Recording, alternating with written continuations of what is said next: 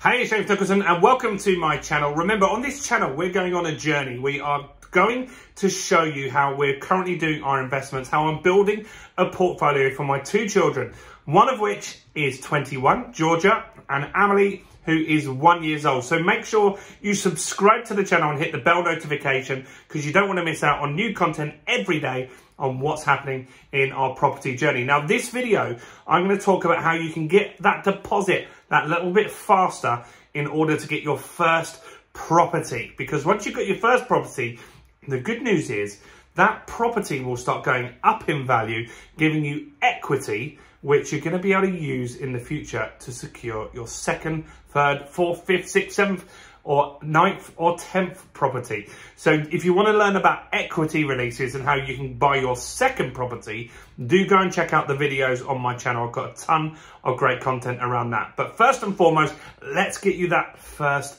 deposit. So let's look at what you can do, and here's some ideas and options for you. First is family, right? Now, not everyone has that luxury to be able to ask family, but you know what?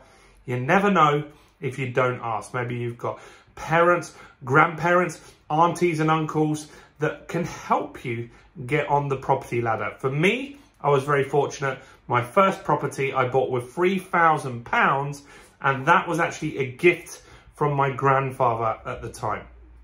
And so if you know my background and my story, I had a pretty difficult time. My mum is actually an alcoholic and has a lot of mental health issues, and she just wasn't going to help me. So I needed to move out at a young age. I actually moved out at 16 to rent, but 18 was when I bought my first property. So you never know who can help you. Now, I've also had times where my uncle has helped me. So when I bought an investment property, some money wasn't coming through fast enough from a remortgage. And so my uncle lent me £10,000 to tide me over for a couple of months in order to get that deposit. Now, other people in your family might consider investing with you. Maybe they can have a percentage share of that property if anything went wrong. So you can give them you can get them a charge on the property. So they will own 20%, 50% or whatever. And then when you paid them back the deposit, maybe then you get that removed. So that's a good option to have in there as well. So family is a good place to start. Now, other thing is to reduce your spending. Some people that I know, my good friend's wife, she spends £500 a month on lunch at places like Pret a Manger and stuff like that. Now, they're quite successful and wealthy, so they're not too fussed about it. But you could be spending a considerable amount of money too on these very expensive lunches. Maybe you've got things like Netflix that you don't need, or maybe you go to an expensive gym and you can go to a cheaper gym. Maybe you've got Apple Music. I mean, a lot of people that I know have Apple Music and Spotify. So what I would suggest is that you go through your direct debits and just have a look at those direct debits and see which ones you could do without. Maybe you've got Sky TV and you can cut the movies out for a little while and just watch Netflix because there's tons on there, right? Maybe you could go to a cheaper gym.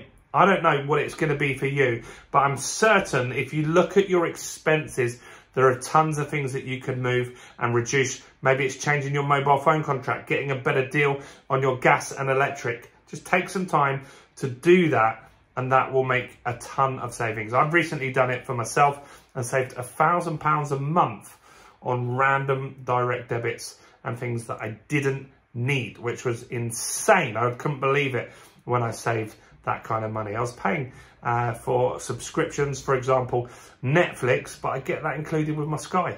So I didn't need to be paying for that. Now, reducing spending is a good one. Now, the money that you do get, you need to put it in the right place. And you don't want to be putting your deposit for your property into risky investments. And so what I mean by that is you don't want to start saving 10 grand and putting it into Bitcoin, hoping the price is going to go up and get you back 50 grand.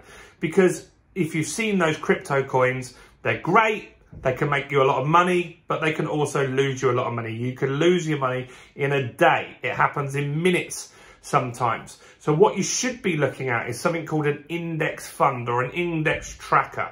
And what that does is it buys the FTSE 100, for example, or you can use the American indexes, but why not just use the FTSE 100? And it buys an equal amount of shares every single month in that fund. Now, on average, that goes up around 10% a year, which is better than just leaving the money in your bank, right? If you leave your money in your bank today, you won't even get 1% interest, and inflation is more than 5% at the time of recording this. So you're actually losing money every single month. So put your money that you're saving into an index tracker or an index fund. There are tons of them. Your bank might offer one, but you could look at Hargreaves Lansdown. There's tons. If you just Google index tracker, and you can set up a regular payment to go in there every month, 100, 500, 1,000. I don't know what your circumstances are. And then what you do know is on average every year, you're going to make 10% on that. And that will also compound, and that will really start to make that deposit move and get your money working, because that's what we're looking to do here. So an index fund is a good thing to do. Now, you could also earn extra, right? Now, how could you do that? Now, easily, I know most people watching this video could make £1,000 in the next 7 days selling stuff on eBay that they don't want, right? That they don't want. I've done this. Last year in lockdown, we were locked in, bored. So I just put a load of stuff that I thought was junk on eBay. I sold a MacBook that was smashed. The screen was broken and it was totally broken. And I got 400 quid. I couldn't believe it. 400 quid, and I was going to put it in the bin, right? Now, there also are some toys that I've had as a younger child that I've put on there that I thought wouldn't be worth anything, that got me 50 quid for an old toy from 20 years, 30 years ago, right? And so there's loads of stuff that you might see as junk that other people absolutely love. You can sell old computer games. I mean, we sold CDs, we sold DVDs. I didn't think people listen to CDs and DVDs. They do. Some people still want those in their cars and stuff like that, or they just collect stuff. And that made me a couple of grand easily. And you've got £1,000, 100% in your house. My daughter has recently been doing it with her clothes. She's been selling her clothes on somewhere called Depop. So that's extra income. Now, other income that you could maybe have is a side hustle, right? So my partner, Katie, she has a brownie business, right? And so she's always wanted to sell brownies, and she just does it 1 day a week, right? So 1 day a week she sells her brownies, and it gives her something to focus on, because we've just had a new baby. She didn't want to go back to work, but she did want something to do, right? And she wanted to feel rewarded and not just be a mum all the time. And so she does that side business, and that easily makes £1,000 a month just working 1 day a week. So that's quite easy to do. Maybe you could do some overtime, right? Maybe at your work where you currently are, you could do some overtime and save all of that money. That's another great way to make good money. Or maybe you take a second job, right? So I used to work in recruitment, and when I was starting out to get my second deposit, I worked in recruitment in a day, and then as a Burger King manager, where I used to work, I went back there part-time and did that in the evenings and the weekends, which was really a great way to get some extra income. And while you're young, it's easy to do. So that's a good way to get some extra income. Next is look at your living arrangements, right? A lot of my friends, how they got on the property ladder was they went back and lived with mum and dad.